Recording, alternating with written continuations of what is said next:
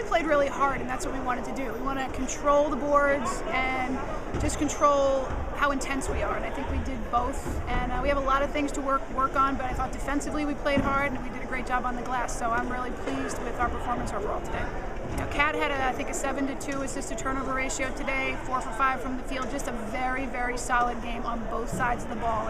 And you want to see your older kids, your fifth-year senior, just lead. And I thought Kat led her team today. She anchors the defense, and I thought she had a stellar first performance.